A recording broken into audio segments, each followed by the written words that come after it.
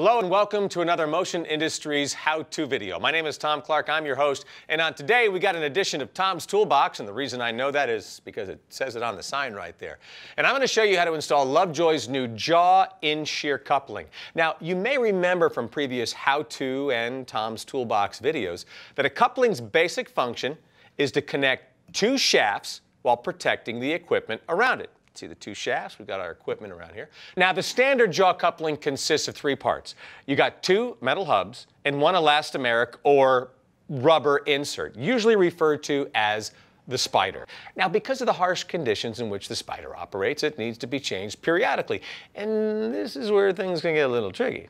You see, the process of axially installing a new spider can take upwards of an hour and likely involve a maintenance crew and who knows what. And this is going to cost your company thousands of dollars in downtime.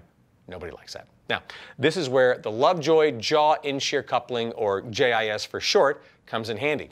You see, the JIS coupling is similar to the standard jaw coupling in the fact that it has two standard Lovejoy hubs. But instead of a rubber spider, it has a urethane elastomer spider that is radially removable and can simply be unwrapped from the hubs and replaced by a new wraparound spider, which is then locked in place by a stainless steel retaining ring.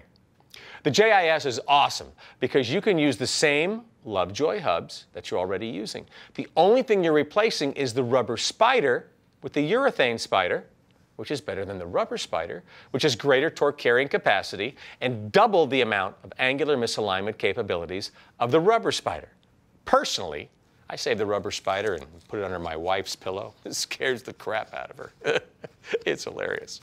All right, now I'm going to test this out and show you how easy it is to install. But as you can see, I'm already starting to put on my PPE because that's the proper way to do it.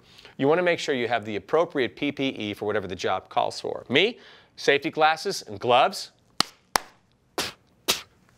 We're ready to go. All right, now get the stopwatch ready because this is not going to take long.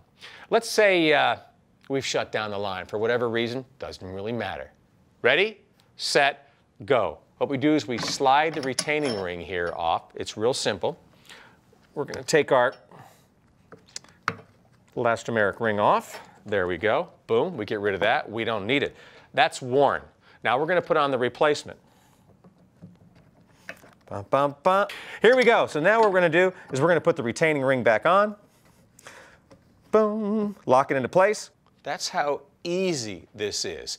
You just got to make sure that the ring locks and you're good to go. The line is up and running again in as little as 5 to 10 minutes. Now, the 5 to 10 minutes is how long it takes us to get from the maintenance shed over to retain this because obviously this wasn't 5 to 10 minutes. Didn't have the need for a maintenance crew. Significantly less time than an hour, which is huge savings. I mean, I'm talking huge savings. More than one, maybe you need to change out, that's okay. I could probably have done 10 of these in 10 minutes. That's how simple this is. That's going to do it for this edition of Tom's Toolbox. See, when it comes to JIS, we're talking about efficiency improving, money saving coupling. It's absolutely incredible. Why would you have anything else? If you have any questions about anything you saw here today, please contact the Motion Industries branch location nearest you. Talk to the representative. They're going to help you out. Or you can call me because I know how to do it now, right? Also, as you saw, we had on the appropriate PPE. You want to make sure you do the same thing. Had on gloves and glasses. It's whatever the job calls for. It may be something different. Just make sure that you're doing it right because safety is always priority number one. Number two, check out more Motion Industries MI How-To videos or more Tom's Toolbox videos with me, Tom Clark, as your host. Thanks for watching. Good stuff.